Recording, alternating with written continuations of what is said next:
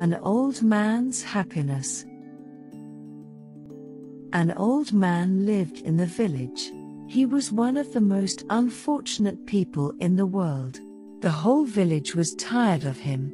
He was always gloomy, he constantly complained and was always in a bad mood.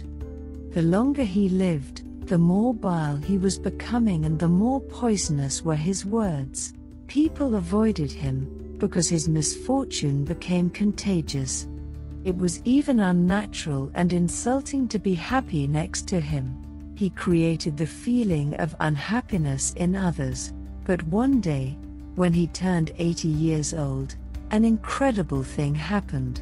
Instantly everyone started hearing the rumor, "An old man is happy today, he doesn't complain about anything, smiles, and even his face is freshened up." The whole village gathered together. The old man was asked, "Villager, what happened to you?" "Nothing special. 80 years I've been chasing happiness, and it was useless.